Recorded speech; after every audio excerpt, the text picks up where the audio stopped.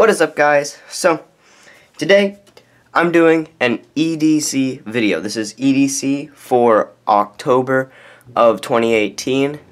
This is what I've started carrying every day with me.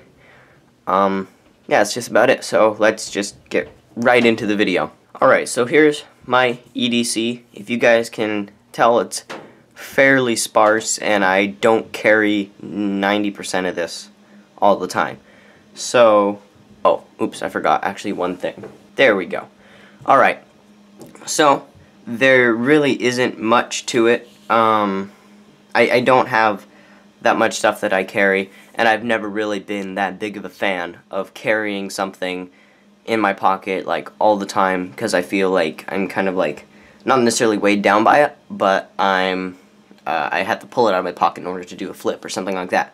But I have been starting a kind of more regular carry schedule sort of thing. So this is everything that I carry. So starting over here, this is a old iPhone 4. Got dust all over the screen. And I just smudged it. Great, that looks good. Oh, hey. Hello. Hi. Hi, camera. Now you can see yourself. Anyway, so just a regular iPhone 4 that me and my sister actually share. And I don't know, I'm planning on maybe upgrading to something like the Pocophone F1 or maybe the Honor Play, but I don't know. Next is the Leatherman Squirt, which I have started carrying every day, basically. This stays in my pocket, and I never liked carrying knives, not knives specifically, but I never just liked carrying anything in basketball shorts, just because it looked funny to me and it weighed everything down. But this knife is just so small. Like, if you really look at it, let me grab a ruler here, is just barely over 2-inch knife. And then it's only, oh, let's see, 3/4 of an inch wide, that's a small knife. And then I just put this little 275 paracord keychain on there. It's starting to pull apart right on the end. Come on, focus. The end is starting to pull off, but that's fine. I don't really care. And I mean, this thing has come in handy way more than I thought it would, but also I kind of expected that. I use these little itty bitty pliers, which they come to complete full closure at the very end so that you can pull out slivers with it. But I've used it to pull off bits of 3D prints and stuff like that, and that came in super handy. And then on the outside, which I like that all the blades are on the outside, you have this little blade right here, which is it came really sharp. And the one thing I can say is that it's only ground. That's one side. That's the side that you would lay against. If you're right-handed, you'd lay against your piece that you're working on. And then on this side, that's where the edge is. So it's only really sharpened on one side, sort of. It's not, I don't know, it's different. I haven't really seen very many blades like that. And then this file right here also come in handy for 3D prints. I think I said something about this file in the video where I messed around with the drone. And then screwdriver and can opener, bottle opener thing. And I've used a screwdriver just like you would use the end of a nail file or whatever to clean out from under your nails, and it works perfectly. And then you have this bottle opener thing, which I used. I can't remember what I used it for. It wasn't a bottle. I can't remember what I used it for.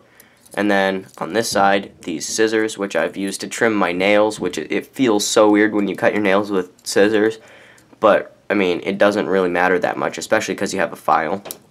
But this thing, although not a survival tool or, you know, a big, you know, work tool, it's definitely very helpful. Like, I wouldn't depend on this to survive, but I definitely think it's a great little tool that Leatherman made. And, you know, it's 35 bucks, which is quite a lot for something that's this small, but you get the 25-year Leatherman guarantee. So, in my mind, perfectly worth it. Next, we have these beglery beads right here. these are some beads that I printed. I didn't design them. They're the Titan OS beads on Thingiverse that are weighted with, I can't remember what size those are. I can't remember what size nuts those are. And then there's just solid PLA plastic with more blue 275 cord in there. I've really started wearing and having a lot more blue stuff, which is odd because I always liked black. But, you know, having an actual color to like is pretty good. Next, we have my wallet, which is actually a wallet I found off a tutorial on YouTube, which, it was Mini Mod Monday. He showed how to make this, and this is actually a really nice wallet. It's super thin. It could be thinner, but I used this masonite board, and then I took the masonite and masked it off, and then stained that little triangle on both sides, which looks really nice, makes it look a bit better. And then it's got like 5 coats of clear coat on there, clear coat spray paint, to give it shine. And then I just got some elastic band and super glued it, and then put the stitch in there just to make it look better. And then you can just pull out all kinds of, you know, cards and stuff, and then you can use it as, like, not necessarily a money clip, but a money holder on the back. You could put your money inside, but whatever. And then one of the things that I'm most happy about for this is this part right here. I used some very, very tiny chisels and made a perfect sized SD slot. So let me grab an SD card right here.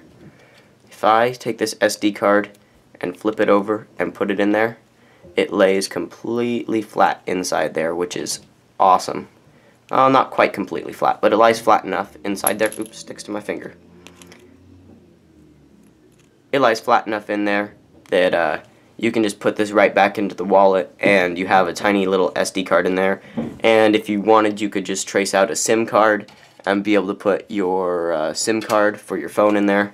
But there's a lot of things that you could do to this because it's kind of a flexible design. Oops, put that in upside down. Anyway, that was kind of the wallet portion of it. Wasn't really that big of a thing, but I do really like this. I don't carry this very often. At the end, I'll kind of tell you how much I carry all this stuff, but it's not very often. Next, Zippo. This is just a Zippo lighter that I carry around. It's just fun because I can, you know, do tricks with it and stuff, and yeah, and it doesn't really, you know, take up that much space. I mean, it's bigger than a Bic lighter and weighs more than a Bic lighter and stuff like that, but it just, I mean, it's a Zippo, come on. And just learning tricks with it and fiddling with it, it was just kind of fun. So that's why I sometimes carry that. And then as far as bracelets go, this is a bracelet from, well, it's from Amazon, but originally it had a strap that came from here, went over to the side, came back over, and then instead of having a button here, it actually had a post that came up here, and then just a hole and a strap of leather. And the hole ended up pulling out, so I took some just old guitar strap leather, or bass strap leather, and cut it and punched holes in it. I actually sharpened the edge of some cartridges. I can't remember what size they were, but they're just some brass from something, and sharpened the edges of it, and was able to punch the holes out, and then got some buttons from my grandma, and was able to make that.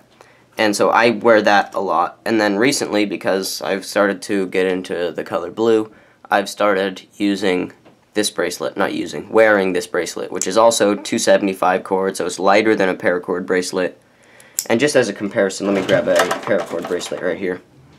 This is a paracord bracelet. This one is actually a little bit bigger because it has 4 strands instead of 2 strands in the center, but I don't think I have a regular paracord bracelet to show.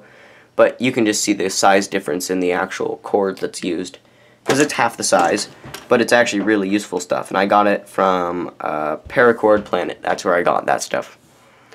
But yeah, that basically just goes over my entire EDC that I mostly carry.